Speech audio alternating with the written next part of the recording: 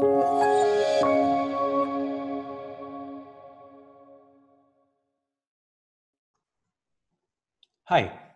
in this video, I'll show you how to enable and configure your developer portal's homepage. So let's get started. Right now, I'm in my control plane in this staging environment. And if you look on the right-hand side, you will see there's a link to the portal. And if I click on it right now, it will not give me anything because it hasn't been enabled. So let's do that. I'm going to head to my dashboard. And from the left-hand side panel, I'm going to choose Pages. And here, I'm going to add my first page.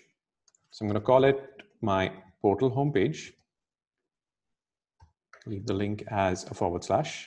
You need to check this checkbox saying that this is going to be a homepage and select the default homepage template.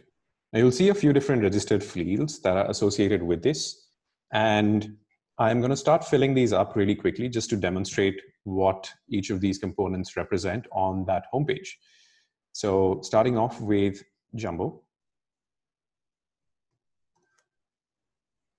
The link title. I'm going to keep things very simple.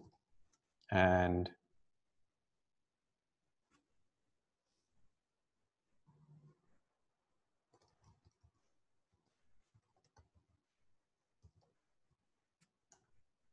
then I come to my panels.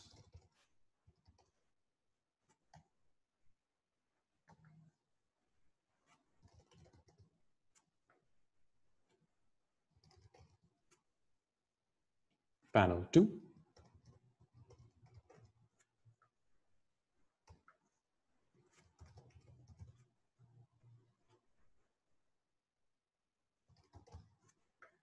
And finally, panel 3.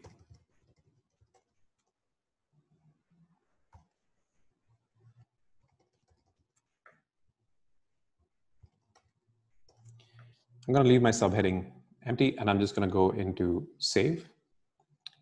And now if I go back to my page, which I can either do from the link that I'd opened up previously, or I can open it up from here on the top. Open your portal. So as you can see, if you just look at the components here, we have our Jumbo section is this top banner. So this is your Jumbo section title, the call to action title, and the link. And then finally, you have these 3 different columns referring to 3 different sections or panels, which each have a heading or a title, followed by a little description and a call to action. So this is your base setup, and your portal is now ready to go.